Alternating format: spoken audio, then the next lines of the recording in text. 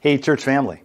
How many of you are old enough to remember back in the day when you might be watching television and you'd see an announcement like this?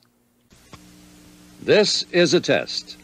This station is conducting a test of the emergency broadcasting system. This is only a test.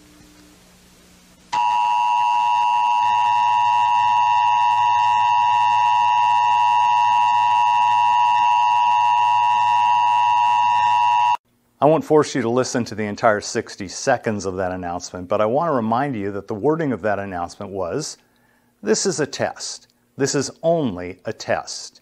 And that wording was intended to assure the viewers that what they were experiencing in the announcement they were receiving was not going to last forever.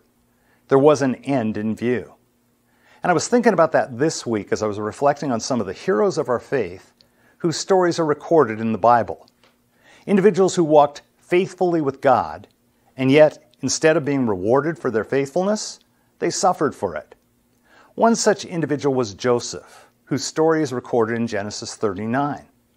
There we read that Joseph's master took him and put him in prison, the place where the king's prisoners were confined. Now, Joseph's story is a reminder of the truth that sometimes we might pay a price for remaining faithful to the Lord.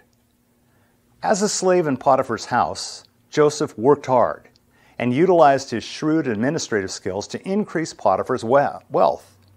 We're told that the Lord blessed the house of the Egyptian because of Joseph, and that's quite a compliment.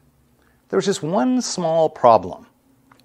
Joseph was handsome, too handsome, and while serving in Potiphar's household as a slave, his master's wife relentlessly pursued him, tempting him with every seductive trick in the book. Yet Joseph never once caved. Life had dealt him a bad hand. His brothers had thrown him into a pit and sold him into slavery. Humanly speaking, he had every reason to surrender to temptation. But Joseph didn't. Instead, he said, "How could I do such a wicked thing? It would be a great sin against God." One afternoon, taking advantage of an empty house, Mrs. Potiphar threw herself at Joseph. And as Joseph escaped, she grabbed his robe and used it to falsely accuse him of sexual assault. And then Joseph was thrown into a cold, dark dungeon. Well, so much for doing the right thing and obeying God, right? How would you feel if you were Joseph? Angry? Scared? Like God was treating you unfairly? We think the Lord will reward our faithfulness with smooth sailing and exempt us from major difficulties in our life. But Scripture is filled with stories of people who, like Joseph, were faithful to God, yet still found themselves in dismal situations. In fact, life often became harder, not easier. Worse, not better. Consider 3 examples. First, Moses.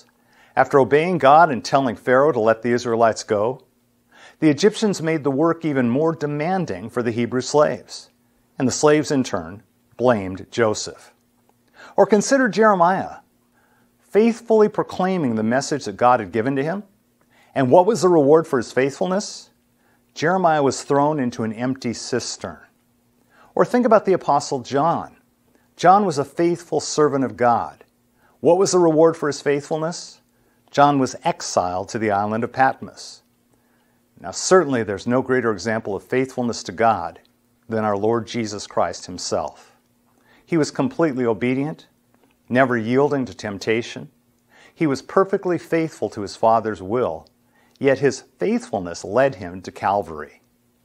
But what we need to remember is that the cross was not the end for Jesus. So I want to encourage you, if your faithfulness to the Lord has led you into adversity, just know that you're in good company. Joseph, Jesus, and many others know how you feel. Pastor and author Tony Evans puts it this way. He said, "The most critical test you'll ever face is the test for suffering when you did nothing wrong, when you do exactly what God has told you to do and have to pay a price tag. You're paying a penalty for righteousness' sake. You are on an intended detour that'll test and strengthen your character and resolve if you'll let it." Remember, the prison was not the end for Joseph. It was just a pit stop in God's sovereign plan to get Joseph exactly where he wanted him to go, which was Pharaoh's palace. And I believe the 5 most encouraging words you'll find in Joseph's story are the words in Genesis 39:21, where we read, "The Lord was with Joseph." I pray that you and I would remember that, just as the Lord was with Joseph in prison, He's still with you and me. And regardless of how things might look right now, He really does know what He's doing. Amen.